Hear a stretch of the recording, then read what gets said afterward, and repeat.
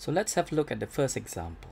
Okay, now they say that given that y equals to 3 times x to the power 1 over 4, find the value of y when x equals to 81 and find the value of x when y equals to 6.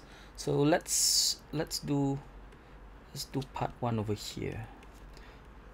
When x equals to 81, okay, the value of y equals to 3 times 81 to the power of 1 over 4. Now this is the same as the fourth root of 81, and fourth root of 81 is actually 3, so y equals to 3 times 3, which is equals to 9. Okay, so let's have a look at part 2. When y equals to 6, okay, let's substitute that in. 6 equals to 3 times x to the power of 1 over 4. Let's bring that 3 over to the other side of the equation. So this becomes 6 over 3 equals to x to the power of 1 over 4.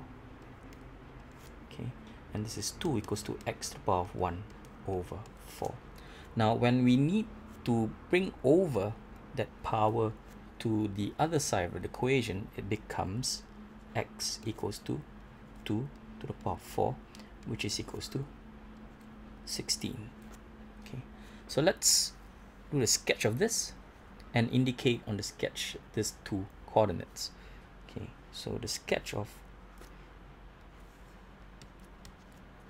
y equals to 3 times x to 1 over 4 will look like this. Okay, so let's have a look at the first point. This is 16. Okay, and this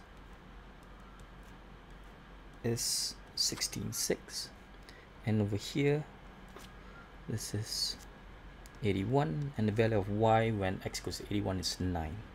Okay, so that's 81, 9. That's it.